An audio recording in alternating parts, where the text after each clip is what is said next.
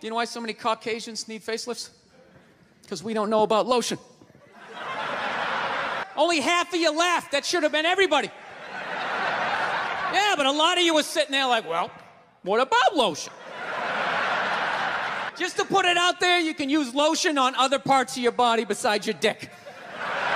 If you ever wondered why your dick still looks brand new, but the rest of you is starting to look like an aging pirate, it's because you need to increase the circumference of the lotion distribution.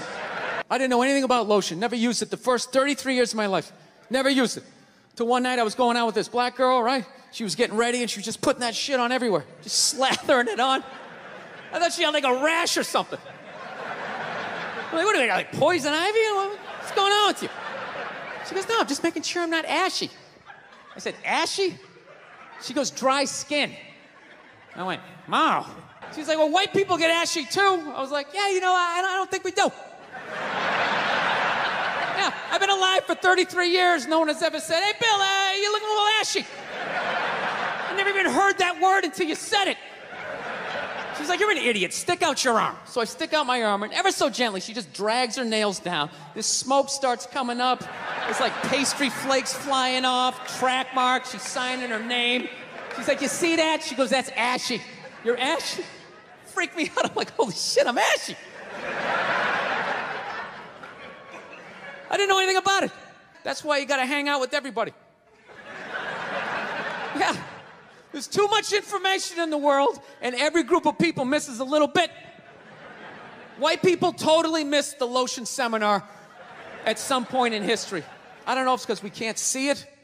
You know? Black people get ashy, it looks like they leaned up against a chalkboard or something. You know? They can see it. They miss it, their friends help them out. Like, look at your ashy motherfucking elbow. What is wrong with you? Right? We miss that shit the way black people miss the whole register your weapons summit. Right? Just never got the information. The amount of rappers who've been busted for the unregistered Glock in the car just blows my mind. It's like, why would you do that to yourself? Do you just want to make an album over the phone? Is that what it is? Is that like the new auto-tune or some shit? I don't know. No, it breaks my heart every time I see it. I just think, God, if he just had one white friend. If he just had one white friend in his entourage, dude would have been sitting there going like, is that thing registered? You out of your mind? Dude, get it out of there. Get it out of there.